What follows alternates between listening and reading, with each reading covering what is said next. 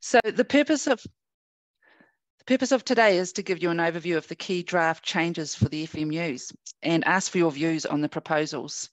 So we're also keen for you to share your feedback on these and this particular phase of the project. So I'd like to acknowledge that we're not the only ones working on freshwater. Te Maru o Kaituna is actually in a meeting right now. They're a co-governance entity for the Kaituna River.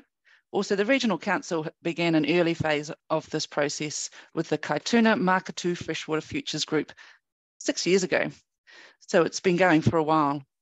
This session is about the changes in freshwater management and will result in rules. So we'd like to thank you for sharing some of your questions and comments when you registered. And we'd like to acknowledge that there's a range of interest here today. Some of you are here for just a general overview of the draft changes, while others are wanting some more technical detail. So there's a lot of questions that were raised that will be answered throughout this session. However, if there are questions or comments that are a little bit out of scope or we can't answer today, we'll definitely come back to you at a later stage. So since late April, we've been holding drop-in sessions around the region so that community can talk to staff about the draft changes to water management. And we've been gathering this feedback and pulling it all together. And people have provided it online, through email and in writing. This is our second online session only. So we're getting the wheels rolling on this, and it's another way for us to reach you in the community. The first online session was on Wednesday, and that was focused on the Waihi FMU.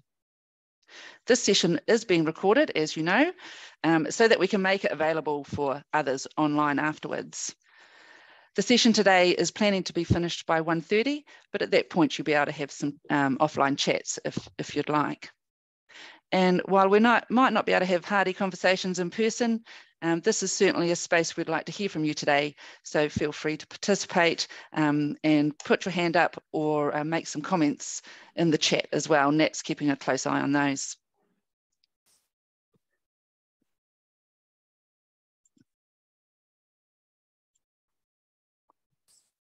So the plan here for today is that we're going to provide a brief overview of essential freshwater. Then our staff will share what the key issue is in the catchment, what the draft policy options are, and we'll also ask for your feedback during the process. We won't be able to dive into the details, like I said, but we will do our best to cover the biggest changes for water quality, surface water quantity, and groundwater quality. And as I said, that's not your only chance to provide feedback. We'll share some other options at the end of this presentation and have some more in-depth chat if you want offline. Once again, raise your hand if you're keen to have a chat and speak with the group, or pop your questions in the chat. And today we're looking specifically at the Kaituna Freshwater Management Unit, and we acknowledge that this impacts the estuary, and we'll cover some of that, but the focus is on managing the issues impacting on our freshwater. So let's make a start and have a brief overview of essential freshwater. In 2020, the government released the MPS FM outlining the direction that all councils must take on the management of freshwater. As a result, Bay Plenty Regional Council needs to change both its regional policy statement and regional national resources plan, and importantly, the rules and policies in these plans to manage how freshwater and land is used.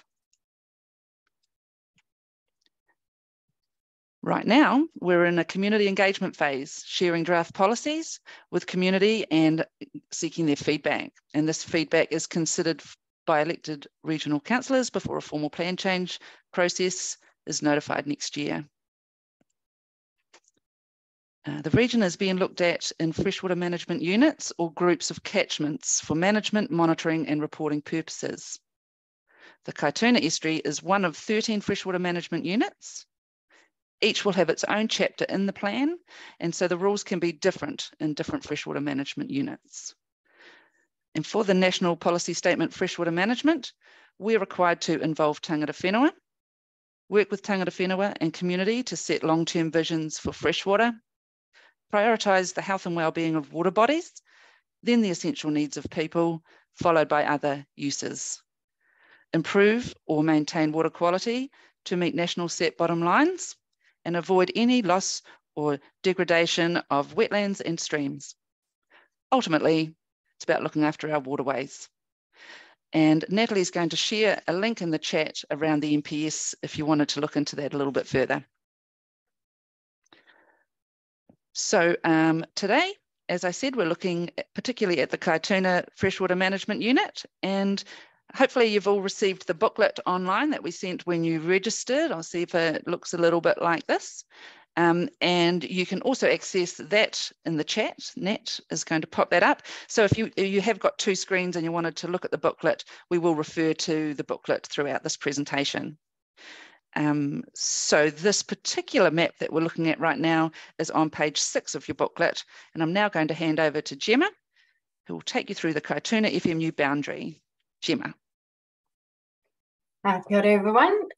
So the FMU boundary here is the surface water catchment boundary that feeds the Makatu estuary and discharges at Te Tumu, but it excludes the upper half of the catchment where Lake Rotorua and Lake Rotoiti are. So they are included in the Rotorua Te Aroa Lakes Freshwater Management Unit.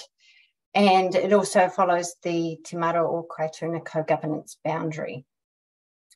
There has been quite a lot of work done in this catchment recently with the Kaituna rediversion project, which redirected 20% of the river flow into the estuary to improve its ecological and cultural health.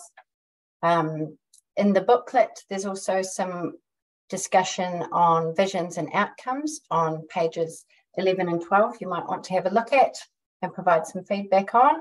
The outcomes are guided by significant work already undertaken in this catchment with the Kaituna River document and through the Freshwater Futures Community Group. Fishing and whitewater sports are significant recreational values present in this management unit. There's significant use values for municipal supply, stock drinking water, horticulture, commercial use, and improvements are sought to the Māori ecosystem health and natural character values, particularly in the lower catchment. The pie graph here shows land use with just under 50% in forestry, 20% in dairying, 17% in dry stock, and over 9% or 5,500 hectares in kiwi fruit. Urban areas make up 3% of the catchment, although substantial expansion is planned around Papamau East and potentially Paengaroa. We're open to your feedback on whether you think that we've got this boundary right. If you want to discuss that now or in feedback. Can you hear me? Yes. Yeah, it's Craig here. The decision to, Okiri Falls is the cutoff here up the top of the river. So clearly there's a massive influence of what comes out of Lake Rotoiti in terms of quantity and quality. So there must be some integration between the FMU for the other lakes unit in this. Yes, yeah. So yes, the fact that Rotoiti and Rotorua contribute to the water or to the Kaituna River, that is acknowledged.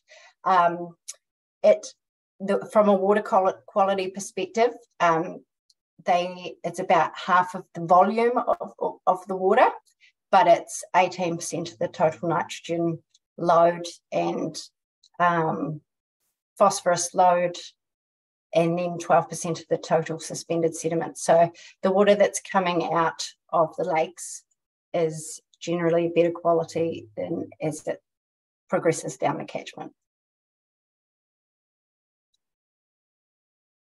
And on the volume side of things, obviously the control gates, significant in terms of managing flooding downstream, lake levels upstream. Is quantity part of this issue? Is it just quality? Quantity, Glenys will be talking about later, but my understanding is the Orchidea gates are flowing at full capacity at the moment. Yeah, totally. And have been for some time. Just a question on that map you got there, and it says kiwi fruit blue, but I'm not seeing blue on the map. Is that just how it translates on Zoom maybe. Or am I colourblind today? I'm You not sure. might be. There's two different shades of blue on that pie chart. Yes. So next to the yellow, you've got the light blue, which is dairy. And then I'm not seeing any blue at all. Oh, I think you might be colourblind. It's possible. Oh, you mean on the map on the right, Craig? Yeah. Oh. No, so that one is not the same as the pie chart's colour. So the pie chart has the blue in it. The other one is a land use map, which has got a lot of detail in that bottom right-hand corner that you may or may not be able to see. Okay, I gotcha. Now I'm on it now. Yeah. Sorry there about we that. go. Pretty dumb. Okay, thanks. Okay, Jackie, next one. Cool. Thanks, Gemma, and thanks, Craig, for those questions. Excellent. And now we're going to hand over to you, Stephen.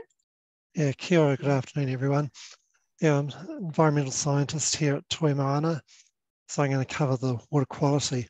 So in general, being a largely rural FMU with very little industrial and urban development, the water quality issues, tend to associate with that type of environment. So the key ones for the freshwater streams, for the receiving body, which is the Kaituna estuary downstream, those tend to be centered around the amount of nutrients and around the amount of sediment, particularly during storm events, and around fecal bacterial contamination, which is surface runoff from mainly agricultural activities. So in terms of the map you see there, all those key indicators under the national policy statement, we have a framework. So for the first map, it's got over on the right hand side monitored site state. So that framework provides grading for each of the key indicators. So you have A through to the D bands, and the A band means that you've got a condition which there's very little influence of that or good quality for that particular indicator, through to band D. And in band D, it means that there's quite a high level of stress you've got associated with that, a high level of ecological degradation and quite poor quality. Now, the national policy statement also has, for some of those key indicators on water quality, provides a requirement for a bottom line above which in the future, you must not be below that bottom line. So I'll just run through these maps and some of those just to show some of the key ones and have a discussion around them. Now on the map, there's 4 monitoring sites shown. I'd just point out that those are our routine, regular monitoring sites, and that we do have a lot of water quality data for the other tributary streams and lowland, even drainage sites on farms. So that's not the only information we've got. So for the first map, it's the nitrate toxicity, which has been banded and evaluated. So we can see that in terms of nitrate toxicity, that the Kaituna River and the other streams, most of them sit within that A band or B band, but I'd point out that nitrate is not only a toxicity issue if it gets to a high level, but it's also causes plankton growth, plant growth. So for the Kaituna River and a lot of the streams, it's not a huge issue in terms of plant growth or plankton growth.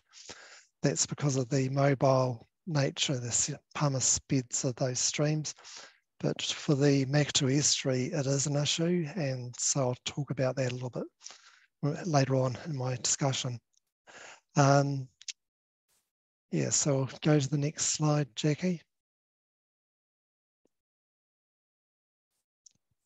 So the same thing, it's having looked at suspended fine sediment and just put that through that grading system. So we can see that there's 2 sites in the Lower Kaituna which it's saying that suspended sediment is in the D band, and 2 which sit in the C band.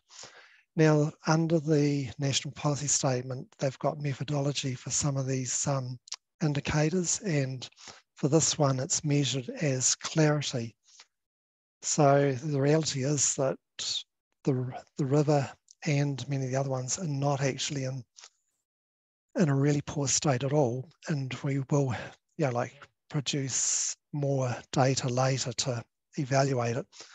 But like you'll see that up there at a Kerry Falls, it's saying that it's in a C band. There's virtually no fine suspended sediment there, and it's actually related. The drop in clarity is related to, the presence of phytoplankton.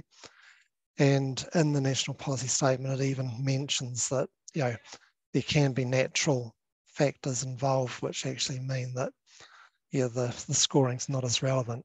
So it's in this case, it's so. Here, next slide.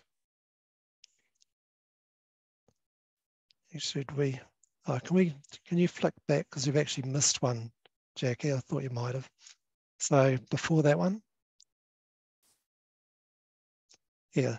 So once again, this is another example. We're looking at dissolved reactive phosphorus. So in this case, you can see that at a Kerry Falls in the upper Kaituna, that we're grading there in the A band, which means that there's very low levels of dissolved reactive phosphorus, and it's very good quality. And as you go down, obviously the levels have increased.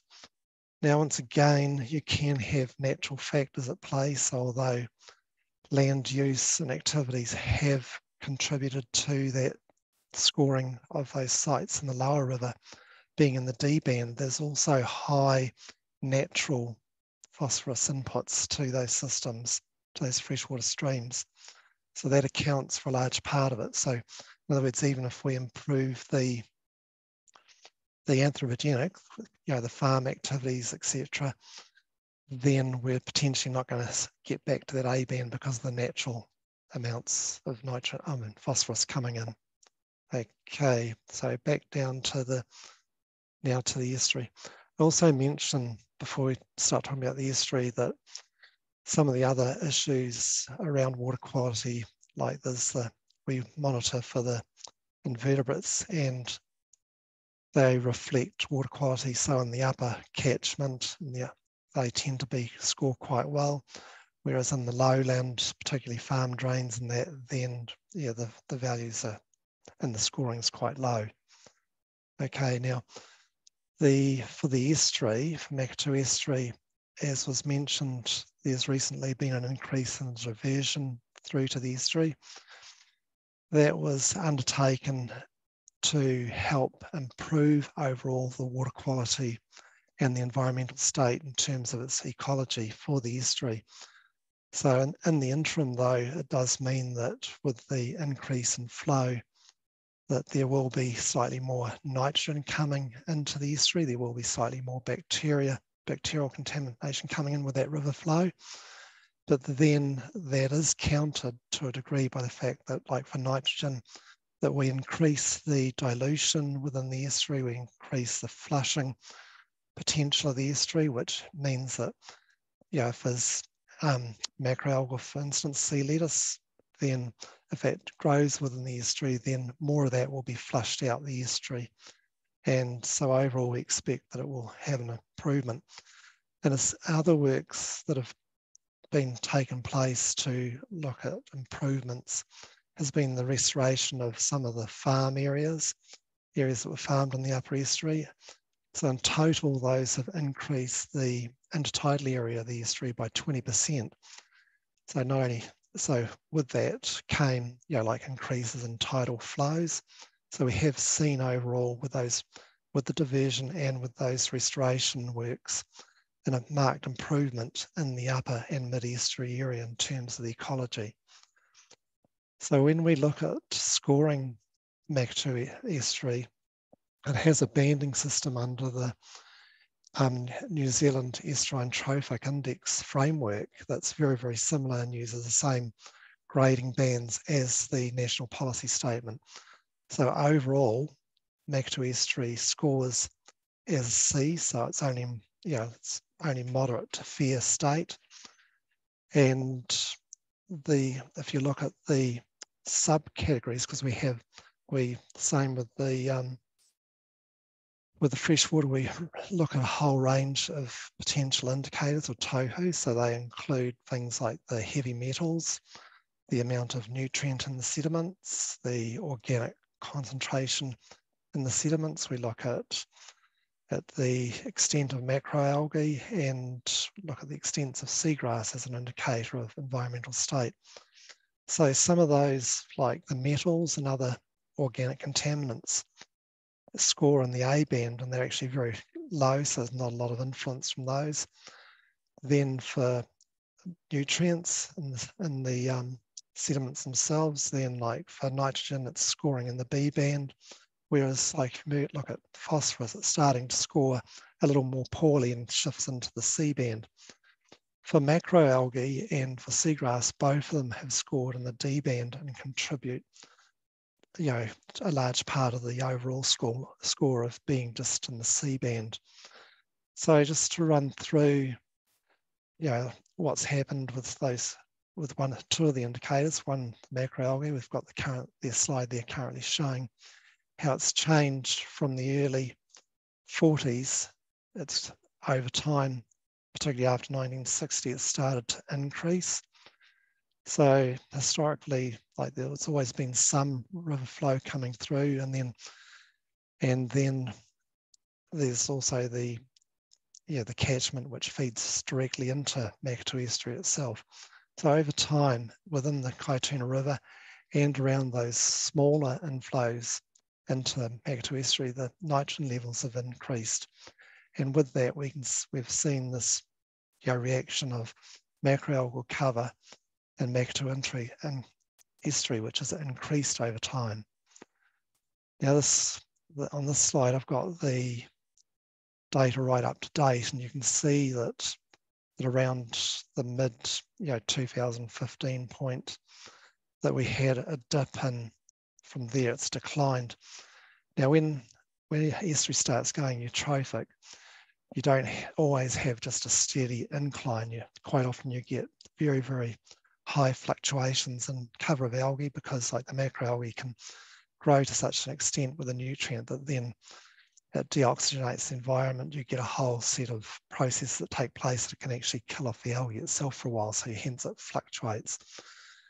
Now, from around the last few years, we've had an increase in the diversion flow from the previously what was just the 120 cumex per tidal cycle up to the full flow of 600,000 cubic meters per tidal cycle.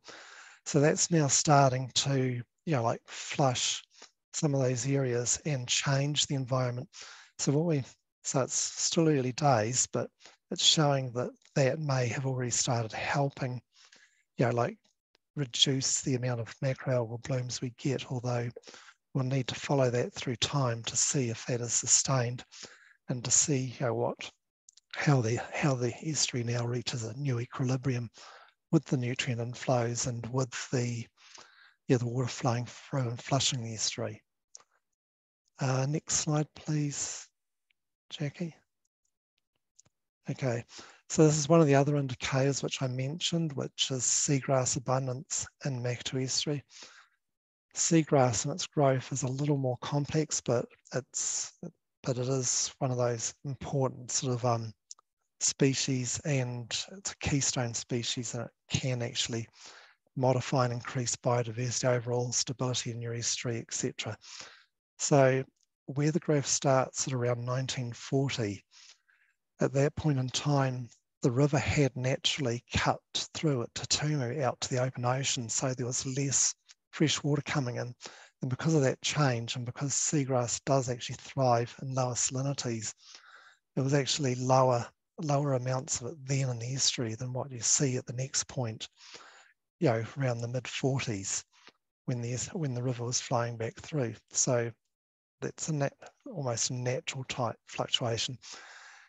Then when the next point, 1960, some of that reduction there in seagrass will be because of the change in the loss of the river flow, because at that stage it was put out through to Tumu. And then as you carry on through time, once again, the seagrass has been affected not just by those river flow changes, but also over time, the increasing amount of nutrients that's been coming into the estuary. And yeah, there's a little bit of good news that seagrass had almost gone extinct in the estuary, but there is a small area that's trying to recover, and that's around the township itself, and that may be due to some of the improvements in water quality associated even with surge reticulation. But there's a lot more work to be done. Okay, so it pretty well covers my part of it for the presentation. Jackie, I'll hand over to Gemma. Thanks, Stephen.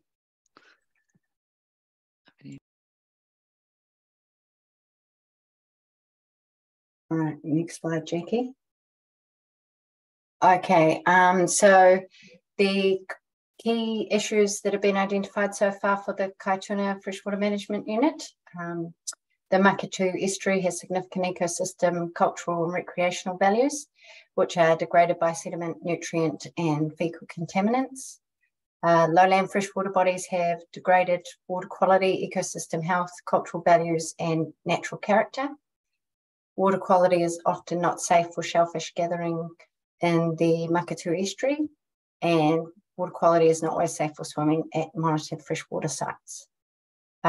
Also, we have a challenge that we're looking at how we can incorporate cultural indicators into the plan, but we haven't got any in there just yet. Okay, a high level of change is required for the Kaituna FMU, and some of the options on how we might achieve that will be considered in the following slides. It's looking like up to 70% reduction for nitrogen load, 30 to 40% reduction for phosphorus load, up to 40% reduction for suspended sediment load, and 40 to 60% for the coli load. Okay, water quality options. So this is pages 21 and 22 of the booklet. So some of the water quality management options are already in place from central government. So the government has just released their freshwater farm plan regulations, which requires all pastoral farmers over 20 hectares and all horticultural blocks over 5 hectares to identify and reduce risks on their property. That is already in place, or is starting to roll out in the Waikato and Southland, and it's likely to be in place in the Bay of Plenty around 2025. We're also considering controlling or minimum standards for activities with high risk of contaminant loss, particularly in lower catchments, irrigation, nutrient application, grazing that removes vegetation, grazing of steep land, active management of critical source areas, raised pads for stock wintering, and raised or enclosed effluent storage on lowlands. For new land use practices, requiring that there's no net increase in E. coli, nitrogen, phosphorus or sediment. This may require offsetting. Some other options, consents and best practicable option for reducing effects of pumped drainage discharges, retirement of land affected by salinity on estuary margins now and in the future, additional stock exclusion requirements, controlling nutrient inputs across whole catchment, cap on high level of nutrient inputs, and potentially sinking lid approach stepped over time. Forest management plans at the time of afforestation to address sediment loss. So I'll just go into detail in a few of these. This is one of the options for stock exclusion and riparian setbacks, which is being assessed, and key points are that there's a potential to capture streams less than 1 metre that aren't captured by the central government regulations. capturing drains with smaller setbacks, potentially increasing setbacks with slopes, different setbacks depending on the freshwater management unit that you're in. And what else was I going to add there? That might be all for now. This is another option, which is retirement or restricted grazing of steep pasture. There's a multitude of variations to this option, such as what slope to be used, incorporation of other erosion risk factors like soil, stocking rate, weight, duration of time, timing or climate, and lead-in time if retirement of land was required.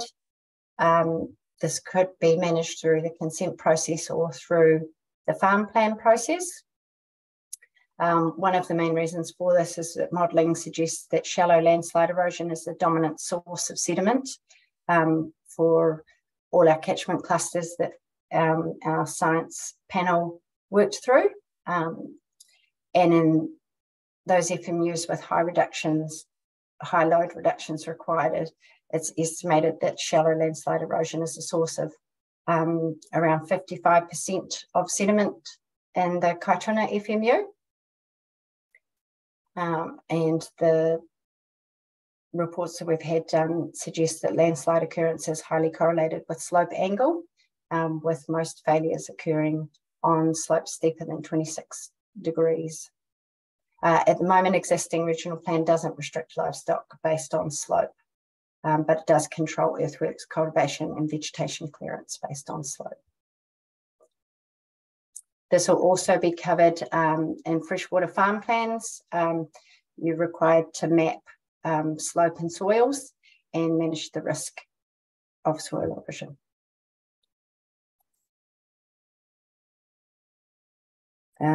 Next slide, Jackie.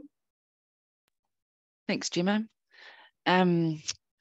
That's great, and thanks, Stephen and Gemma, for sharing information on water quality, and there's a lot of information there for everybody to take on. Here's an opportunity to share some of the questions that we're asking the community for feedback on, and that includes here online. It's not the only opportunity for you to provide feedback, and we'll open the chat up for questions on what we've just been discussing, and also you can put your hand up and have a chat as well. So we've put a few minutes aside for this, and you can also chat to us when we stop recording at the end of the session if you've got something you'd like to talk about offline. So the questions are, what is a reasonable time frame to achieve these water quality targets? And we've got 2040 and 2060 there. So if you did want to put your preference in the chat, that will definitely be taken on board, and we'll take that away with the team. Then, do you support the suite of draft water quality management options being considered? These are in the booklet as well if you wanted to go away and have a bit of a deeper think about it. What minimum good land management practice requirements do you think we should consider in this FMU? So 3 big questions there. You're welcome to put it in the chat. And Brett, I think you've got your hand up there, so go for it. Yes, sweet as. Hey, I just want to probably more towards Stephen's comments about the water quality in the estuary there. Can you hear me at all?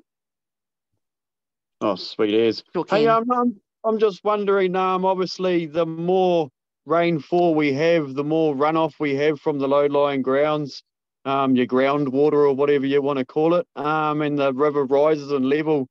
That's the stage when the most nutrients, sediment, etc. would be flowing down the Kaituna River into the estuary. What stage of the river height does it become, what's the word, double what it usually is with no rainfall, and what stage does it become, holy moly, that's borderline sulfuric acid? Do you guys have a gauge on the quality of the height of the river? Volume or something? Just a question. Sorry. Yeah, in a general sense we do, and one of the options for this FMU, which is quite unique because of the control gates, like diverting the river through to the estuary, yeah, that we're going to have a look at the modelling at the relationship between particularly suspended sediment, which also correlates to some of the other contaminants that you mentioned, which is the bacteria and the nutrients. But we're going to be looking to see if that can be used for, to optimize for a small amount of time of closure to try and stop some of those contaminants going through to the estuary. So that exercise is currently being looked at to be undertaken. Oh, no, cool. No, cheers for that. No, like I say, it's more the fact that when it does rain, obviously, the river clarity just distinguishes very quickly, and obviously that would be the most contaminant time of the river. Yeah, I just wondered if you knew what the flood quality in the river is. You do, obviously. Yes, we do. Like I say, there's a relationship, and that's the background of the whole modelling to work out the annual loads and determine how much we have to reduce that load to meet the targets for the planning. But like I say, with the exercise you're going to do, looking specifically at what can we achieve by, because in a moderate rain event, the amount of sediment generated is still relatively low. So like you're aware, it's those really big rain events and those bigger floods that generate like 90% of the annual load. So yeah, so we're going to look closely at that to try and maximise some options for reducing that and potentially closing those gates and stopping that load going through to the estuary. Oh, no, cool as. Yeah, I just, like I say, just pointing out the visual things I see. Obviously, the incoming water in the estuary being clear and blue, and the water coming down from the river getting held up in the upper end of the estuary is what I would think would be a bit of a issue in a way. But nuts, sweet as, you guys seem to be all over it. Beauty. Cheers, Stephen. Thanks, Stephen. Thanks, Brett. Cool. And we'll be taking notes as well. And if we've got anything further to add, we will follow up later. Are there any other questions anybody has on water quality before we move on? Jackie Braden's just popped a question there in the chat. Will there be any restrictions on water use or land use requirement changes for the residential areas, or is it all changes expected to be borne by rural areas? I might be the best one to answer that. So for urban areas where they're part of a reticulated system, their discharge consent would be the source, or the municipal discharge consents would be the source of their improvements. And then in terms of there's potentially on-site effluent treatment systems as well.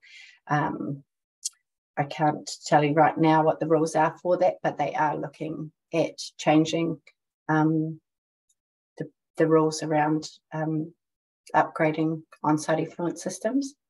So those will probably be two of the main ones. Thanks, Gemma. And thanks, Braden, for the question. Have you got anything further you'd like to ask? Keep an eye on the chat too. Has anybody else got anything to say or ask at this point? And if anything comes to mind, we can definitely talk about it later, or you can touch base with us as well on email. Okay, so moving right along now to water quantity, and Glenys, I'd like to pass over to you. I'll just move the slide through. Kia ora, everyone. I'm Glenys, and I'm a planner also working on water quantity and mostly on surface water quantity, actually, but covering both ground and surface today. So the water quantity issues in this FMU, we've got a map here with a colour coding system from over allocated to plentiful water supply, I guess. And I guess the things of this FMU, the water quantity is heavily used. There's key industries, there's municipal water supplies, and there's quite a number of, especially horticultural irrigation. So it's a really heavily used catchment from surface water and groundwater point of view. It's an area that, quite fortunately, I guess, has quite a plentiful water supply. These streams are what we'd call spring-fed streams, so they flow really quite stable flows all year round, and they're quite resilient, ecologically resilient streams with those stable flows.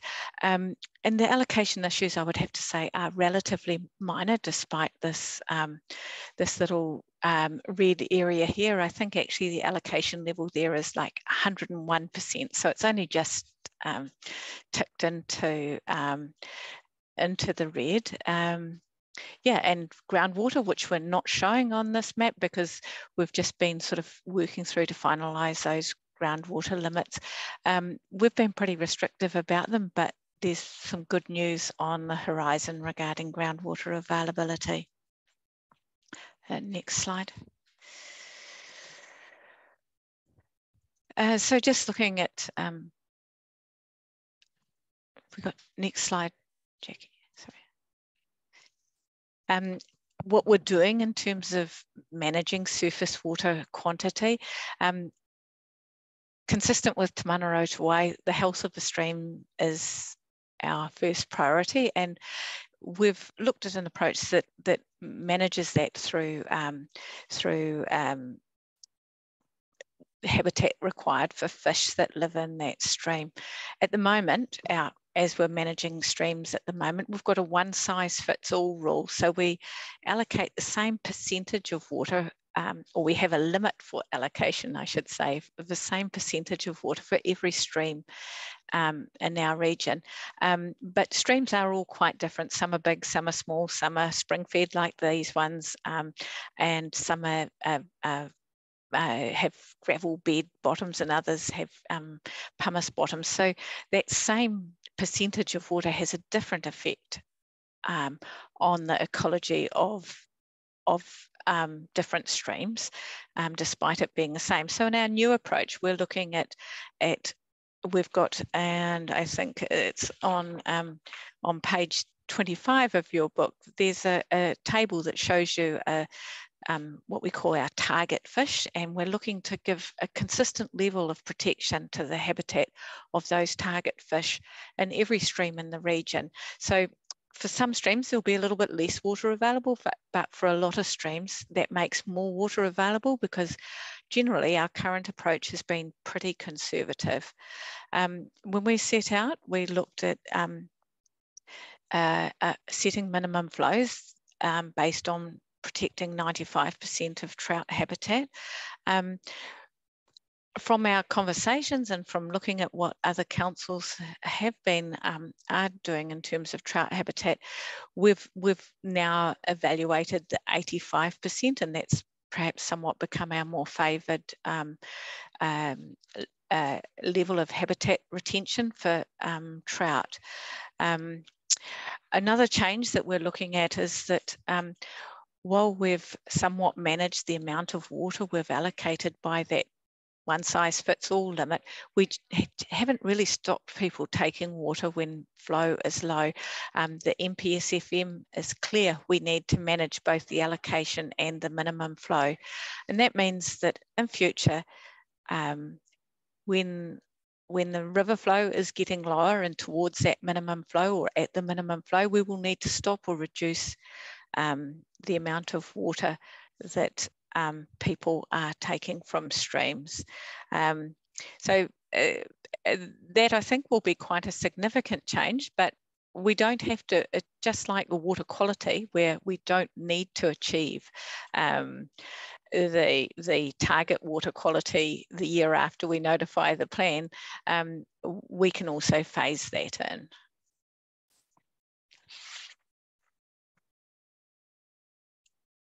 Scott, regarding stock water takes. Yes, that's something we've been giving quite a lot of thought to, because obviously we're not going to be in a situation of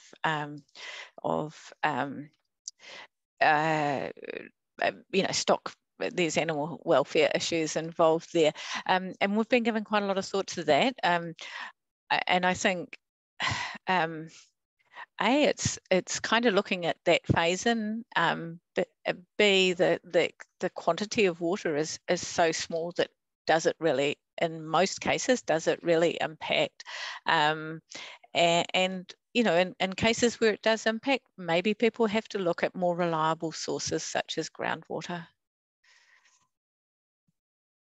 Okay, so looking at the options that we have, the table I was referring to before is on the right of the slide. And so our first sort of option or decision-making point is, have we got the right levels of habitat retention for the target fish species that are identified there? And you'll see that the booklet has what we set out with on trout on 85%, although now we're showing an alternative limit of 85% for trout. So that's kind of quite a core decision. What level of habitat retention are we working to?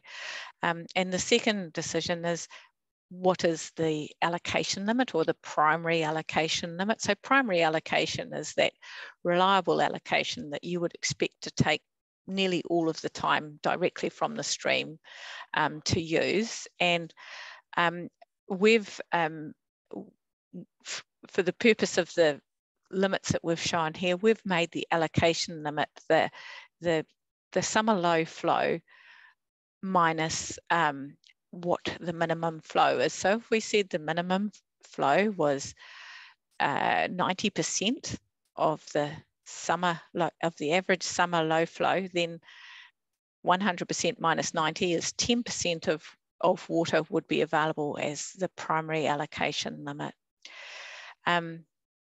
After that, there's also a decision, should we allocate more water, but it would be unreliable water, what we call secondary allocation. You'd generally need to pump it out of the stream and into a storage pond, or in particular in our region, we've got quite a lot of frost, of water allocated to frost protection.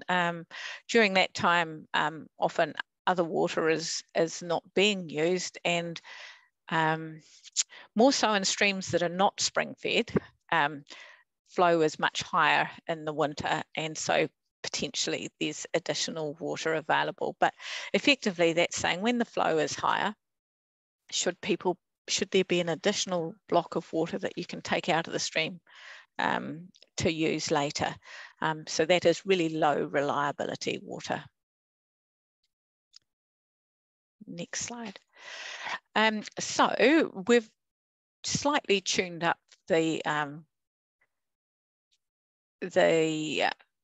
graphs from the ones that were in the slide, just looking at mainly at that trout habitat retention level. But what this slide is showing, and there's a few more in the same sort of category, the green bar is showing you how much water we've allocated from the Kaituna River, the main stem, at present. The yellow bar is showing on our current rules in the plan, which is 10% of a low flow in a very dry summer.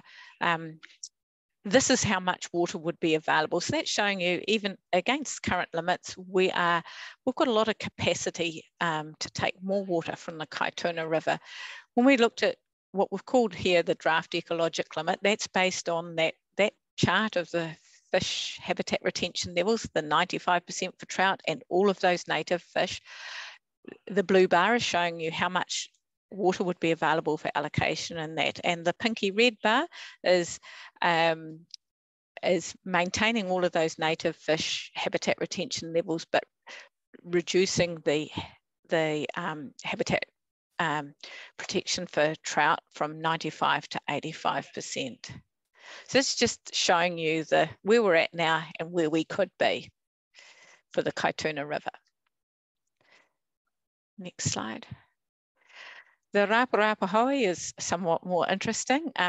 You can see from that green bar that it's highly allocated at present, above the limit, above our current limit, and above a level estimated to give us that 95% trout habitat retention, because trout are present in all of these streams, but pretty much similar to if we gave it 85% habitat retention level. But one of the interesting things, I guess, about the Rapa Hoi is that a good part of that water allocation relates to a resource consent held by Western Bay District Council for a take, and they haven't used it for a very good number of years now. So while it is allocated, it is currently unused. And whether or not they are going to reconsent it in the future, I'm not sure.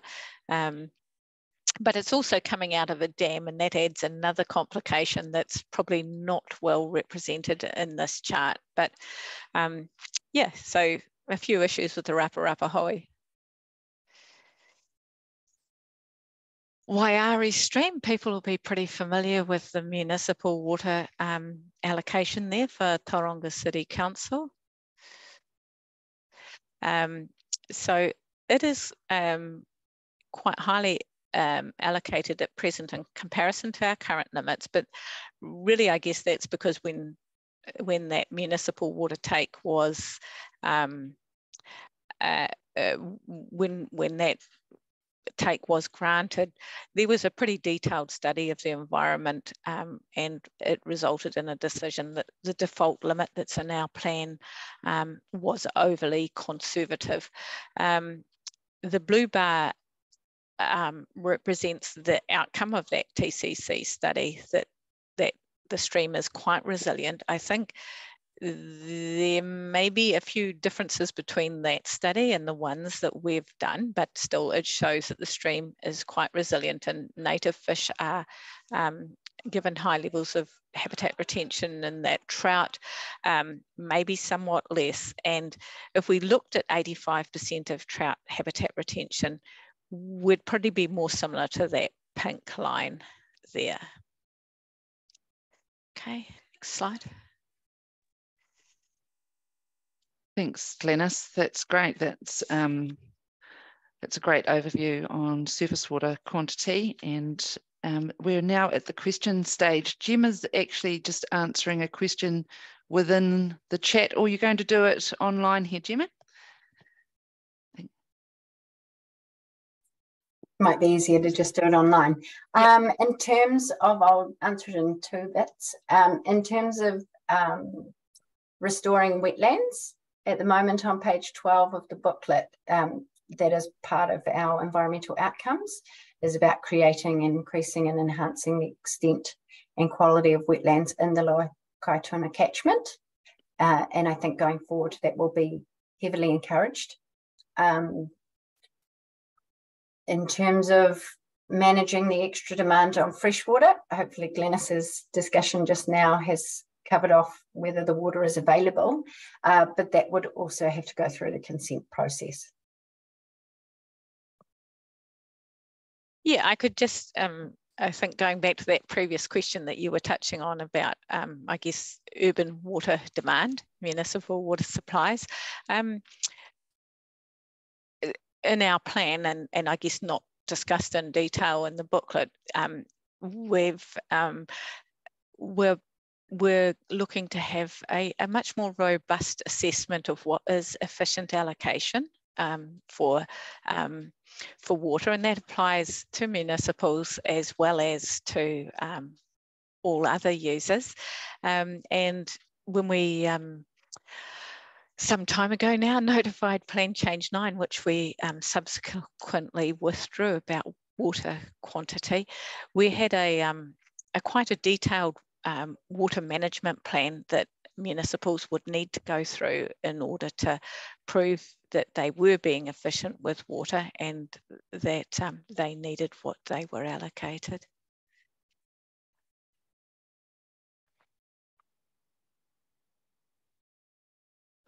Thanks, Glenys. And there's a few more questions. I'm sorry, I'm not sure who's come in through, because it's a phone number, but thanks for bringing those questions through, and the team can come back to you either online, or we can also touch base with you afterwards with those, if everybody's comfortable with that. Cool. And this is an opportunity to look at the questions that we're asking the community around this particular topic. And these can be found on page 17 and 18. Oh, questions 17 and 18 on page 27 of your booklet. So if you wanted to feedback, there's some more information in there around the questions. Does anybody have any questions they'd like to bring up on the forum right now?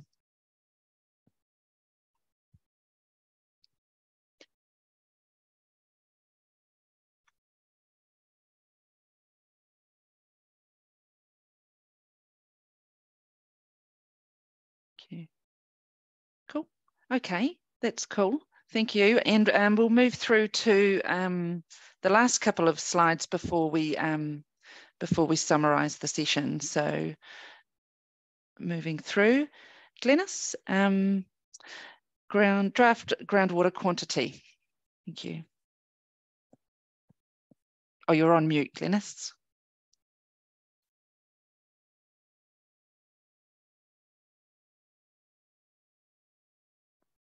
There.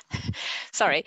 Yes, we've been doing quite a lot of work on groundwater quantity, groundwater availability, some of which came through after we published these booklets. So, and so that makes the information there quite high level in the booklets, but the principles do apply.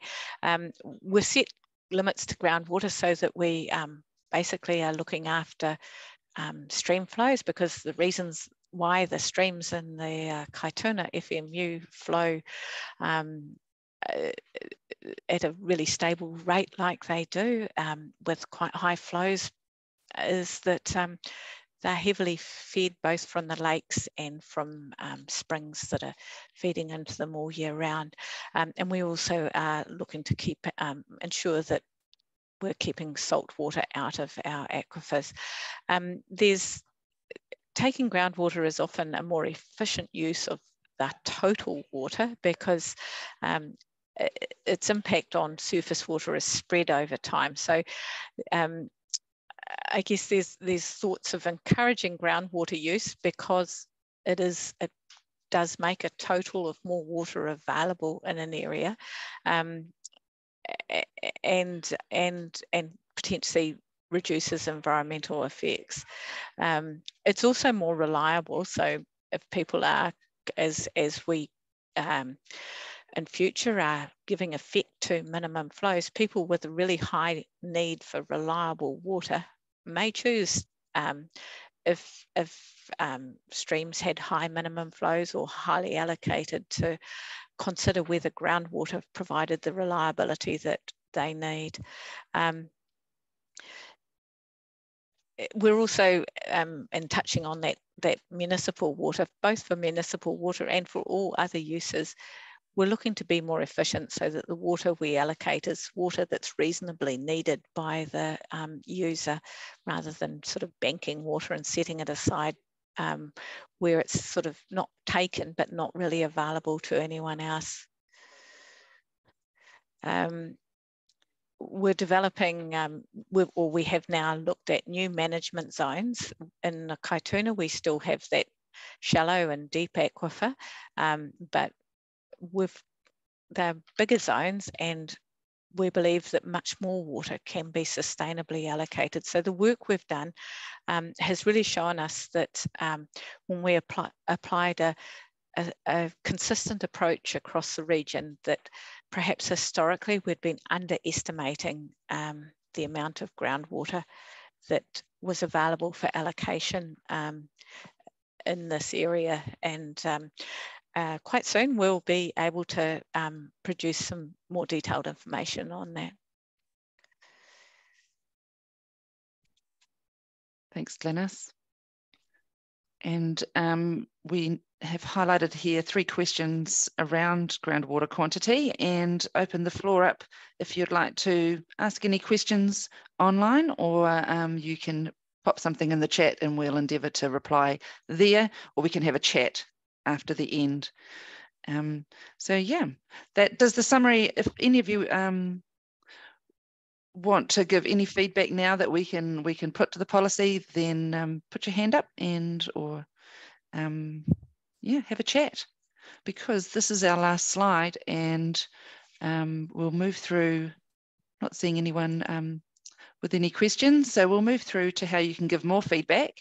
The next event for Kaituna is on Friday the 15th of September, and that's between 2 and 6 p.m. It's a drop-in session, so you can come anytime between then, and we'll be there to ask any questions you might have, and also it's a good chance to provide feedback if you have got any.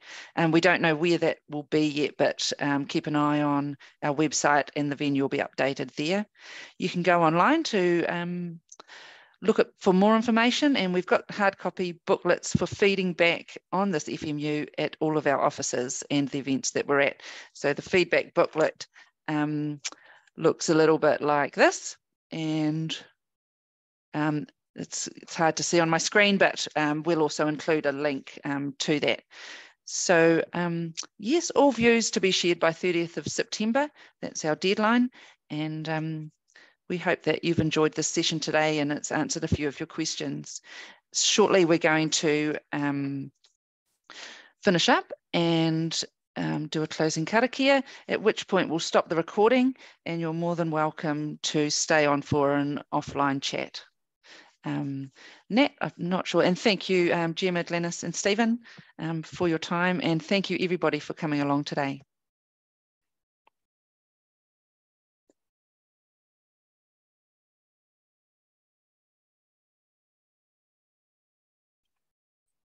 Thanks, Jackie. Yeah, feel free to continue to pop your comments or feedback in the chat there. Otherwise, the links that I've shared will take you to the page that will have updated venue information and times for all the future events that we have on this, and also the link to the page I've popped that up as well. Yes, the videos for these sessions, we're just finding the best place to put them. I think they have to be sort of transferred into like a YouTube clip so that they can be shared a bit more efficiently, but that the recordings will become available hopefully by next week. We're just trying to sort that out sort of today, where we're going to put them. And yeah, I will close this part off with a karakia, and then I will just stay on the line for about half an hour if anyone wanted to have a chat offline. All right, so ka whakairea te tapu, kia wātea ai te ara, kia turu ki whakataha ai, kia turu ki whakataha ai, haumi e hui e, tai ki e. And I will just stop the recording now.